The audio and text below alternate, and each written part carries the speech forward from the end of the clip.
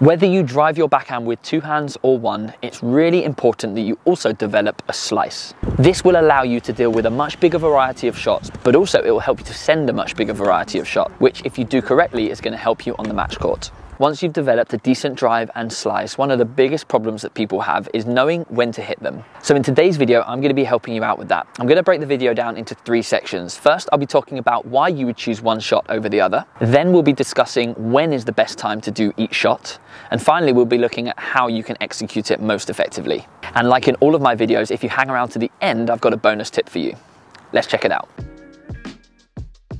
First off, why would you choose one over the other? A drive backhand, whether you're hitting with one hand or two hands, can be hit flat or with topspin. Generally, if you're looking to attack and take your opponent's time away, a flat backhand is the quickest way to do so, as you can hit that with much more power than any other shot. However, if you want to be aggressive with bigger margins, adding topspin can be a good way to do that, as when you add topspin to a backhand, it can create more of an arc shape, clearing the net, but also getting that ball to drop slightly shorter and kicking up after it's bounced. If you compare the drive to a slice backhand, a slice will travel through the air much slower, and after it's bounced, it won't travel as far afterwards. So it's not a great shot if you're looking to push your opponent backwards. However, it can be good to bring them forwards if that's something you want to do. Generally, slice is really good for defense, as when you're out of position, it's much more versatile. We'll talk about that in a second as well. Another reason you might choose the slice is to change up the pace. As we said before, hitting a slice backhand reduces the ball speed, which can actually buy you more time to recover for your next ball. So if you think about your drive versus slice and how that affects your time within the point, a drive is going to take your opponent's time away, whereas a slice is going to help to give you more time for your next ball. Before I get into the next section where I talk about when you would use the drive over the slice, it's important to know that you can use the slice in an attacking way. Because a slice shot bounces much lower than a flat or a topspin shot, it can help you to push your opponent's contact point beneath the height of the net. And if you can do this, it's going to force them to hit upwards, allowing you to attack on the next ball. A slice is also a really good way to hit a drop shot. So if you are an experienced slicer, it can also be a good way to attack. We'll talk a little bit more about that in the next section.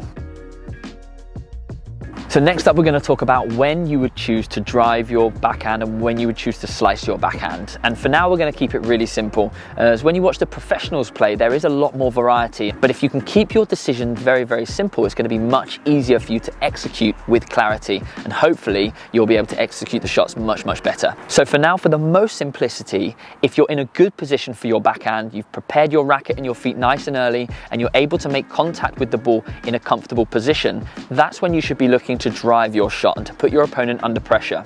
However, like I said before, if you've got a really good slice, you can actually use an aggressive slice in this position as well. So anytime you're in a good position, when you're looking to attack or put your opponent under pressure, you should look to drive or hit that attacking slice shot. However, when you're in a bad position, let's say when you're jammed up or you're making contact with a much higher ball, much lower ball, or even stretching, this is when you should be slicing the ball. And this would be more of a defensive slice or a neutralizing slice, where your aim is to get the ball back in play and to buy yourself some time for the next ball. By slicing the ball's going to stay in the air for much longer, giving you time to make a good recovery. Now, the stronger you are as a player, the more opportunities you're going to get to drive your backhand. There are 2 main areas that will help you to hit more drive backhands. Number 1 is by improving your footwork and your anticipation, so getting to the ball earlier. And number 2 is increasing the size of your comfort zone. And you do this by practicing your drive backhand from more different situations. Now, if you picture my drive backhand, I am most comfortable making contact with the ball anywhere between my knee height and my shoulder height. So anytime I'm out of position and I need to contact the ball above my shoulder height, I will opt for the slice. Equally, if the ball drops beneath my knee height, I would opt for a slice. But anytime the ball is within my comfort zone between my knees and my shoulders, that's when I'm going to be driving my backhand. But if I trained my drive backhand out of my comfort zone more often and actually practice dealing with these higher balls and these lower balls, then I can actually expand my comfort zone, meaning that I'm going to have more opportunities to be able to drive through the ball. Now, if you're a less experienced player, you might have a much smaller hitting zone. It could be that you're only good at driving your backhand when you hit the ball at waist height. What this does, it really limits how many drive backhands you can hit in an open match situation, and you're going to have to end up slicing slicing a lot more often than not. This is true for single and double-handed backhands. So if you can figure out where you're most comfortable hitting your drive, then in a match situation that can really help you to make clear and concise decisions. Something else to consider before I talk about how to hit your backhands more effectively is your court surface. Now, if you're playing on a clay court, the ball's going to be bouncing slightly higher, so your topspin backhands are going to be more effective. Whereas on a grass court or a slightly faster hard court surface, the ball bounces much lower generally, so your topspin backhand isn't going to be as effective as it might sit up in your opponent's comfort zone. However, your slice is going to bounce much lower, so can be more effective. So when you're playing on a faster surface and the ball is in your comfort zone, you might opt to hit more slices than drives. You also need to consider your opponent, as some players love hitting the ball from a height but hate it down low, and vice versa. So knowing your surface and knowing your opponent's strengths and weaknesses can really help you when it comes to the decision making. But overall, if it's in your comfort zone, drive or aggressive slice, and if it's out of your comfort zone, slice to defend or neutralize. So next, I'm going to talk about how you can make the change between your drive and your slice. And one of the biggest factors is how your technique might differ between the two. And this includes your grip. Now for me, as a double-handed backhand player, it's actually much easier to make the change between the drive and the slice, because my base hand, my dominant hand, for me, my right hand, is using the continental or chopper grip. And I actually use this for both the slice and the drive. The only difference between the two is how I prepare my offhand.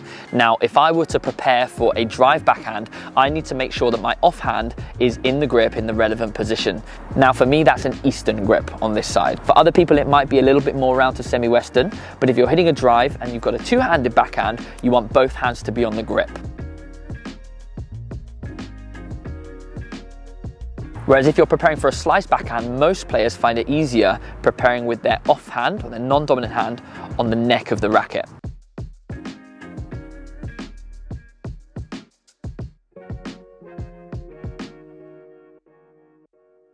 Now for a single-handed backhand player, they're normally going to have their offhand on the neck of their racket for both their drive and their slice, but they may have to make a grip change between the two.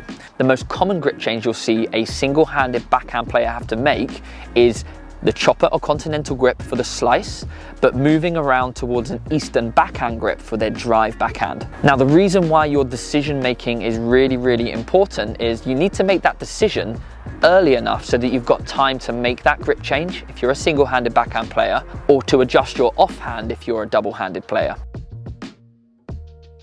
A drill that I like to use to train your decision making and to make that decision making even quicker is rallying with a partner, or even hitting with a ball machine. Generally, a partner is going to be better, as you're going to get more random balls coming in towards you. And during your rally, you're going to call whether you're driving or slicing the backhand before you hit it. Now at the start, you want to make that call before the ball bounces on your side of the court. So during your rally, as you prepare, you're either going to call drive and then you'll hit your drive backhand, or you're going to call slice before the ball bounces so that you've got time then to execute the slice. You can do this out loud or even in your head if you want to, but make sure that you commit to your decision before the ball bounces on your side of the court. Now that's just the starting point, because actually we want to make that decision even earlier. So your next step is, can you call out your decision before your opponent's shot crosses the net? If you manage that easily, then your next job is to see if you can call it even earlier. At the start of this exercise, you're going to make some bad decisions, which is fine, but by calling them out, you're making yourself accountable and you're being really strict with whether you're slicing or driving your backhand. The more you practice it, the easier those decisions become.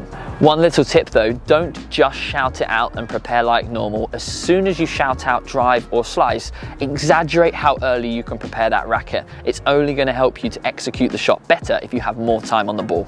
Once your decision making is really good, the next stage to improve your backhand is to try to hit more drives or attacking slices than defensive ones. So work really hard on your positioning and your ball tracking skills, and increase the size of your comfort zone to be able to do that.